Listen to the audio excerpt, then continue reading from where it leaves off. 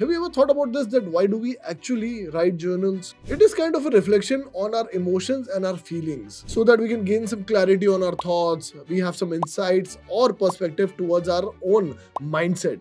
And that is why we all try and write journals, or at least we should try and write journals.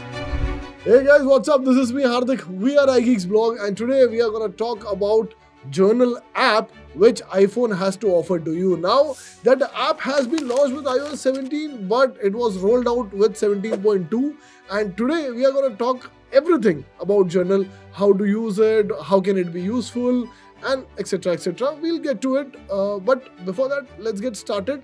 How the app actually looks like and what you get once you get into the app. So first and foremost, you need to make sure that your phone is at least running on iOS 17.2 and later. So now let's go to our app, and as soon as you hit the app for the first time, this is the splash screen you'll be greeted with. It will basically tell you that what you can do with your journal. You can write about your day, you can add photos, places and more. You can also lock your journal. You can also schedule a time for writing it and to make it a habit. We'll go to continue. The first thing you can do here, you can always lock your journal. Over here, it will be asked that when the journal should ask for a passcode. So I'll put it immediately. I'll turn it on, allow my Face ID as well. And now I'm inside my journal. Now over here, I'm using my other device where I've made journal entries, and it is not a naked one.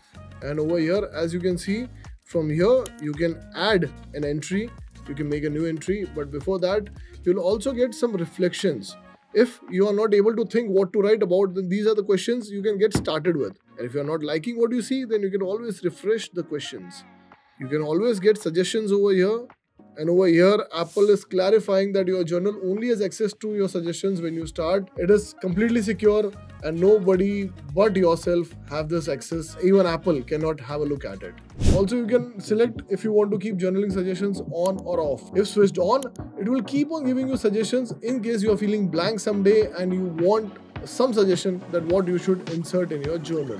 You can also customize your suggestion regarding activity, media, contact, photos, etc. And then you can always turn it on. So as you can see, my device has been changed.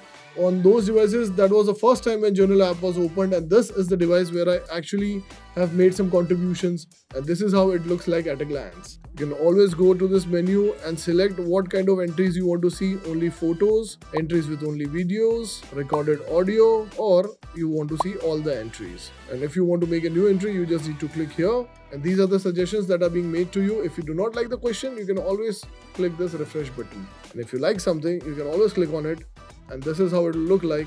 You can start writing, but I am not a big fan of writing, so I'll always go to the voice memo, and I'll allow my microphone, and I'll start recording my own journal about this particular question and my own reflections and insights about the same. If I want other reflections, I can always click on this icon. If I want to add some photograph, I can always go to this one. If I want to click a photograph right here, right now, I can always select this option. And if I want to use a voice memo, I can go to this one. And if I want to add a location near me in my journal, or I want to search a location, I can do that as well for this particular question. Once I'm satisfied with my entry, I'll go to done, and this is how the entry looks like. The entries where I've taken the suggestion will come on the top. The entry which I've made without a suggestion, it will be looking like this. And over here, I would again like to emphasize on the fact that all the suggestions, all your responses will stay in the phone, and nobody, that means even Apple, would have access to them. In fact, you can go to compatible apps like Photos or Music or Podcast, and you can always go to the share option and create a journal entry from there. So all in all, it is this simple to make an entry in your journal app.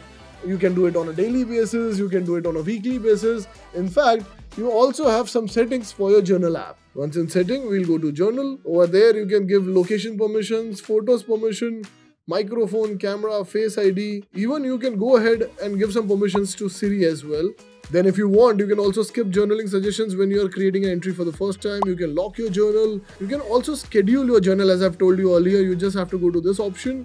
Over there, you need to turn the toggle on if it is off, and then you shall get a notification on your phone screen just to remind you that it's your time to make an entry on your journal. And lastly, you can also select the photos that you click through your camera app in journal if you want to save those photos automatically or not. You can only keep it limited to the journal app, or you can also save it to your photos.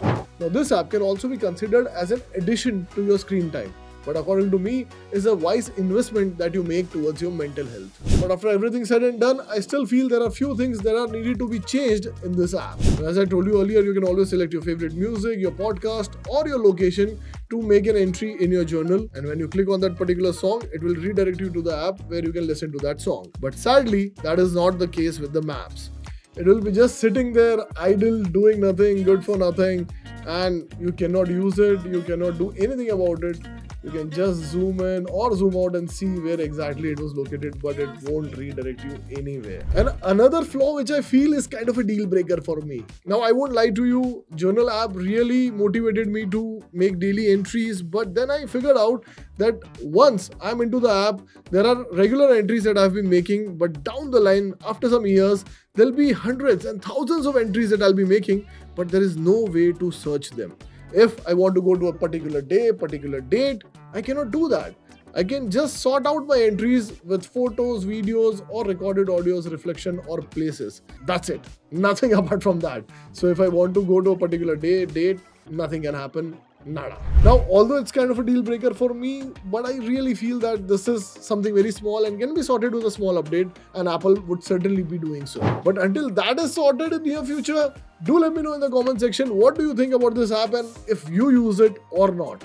And I'll see you in the next one. My name is Hardik. We are iGeeksblog. You take care of yourself, and of course, God bless.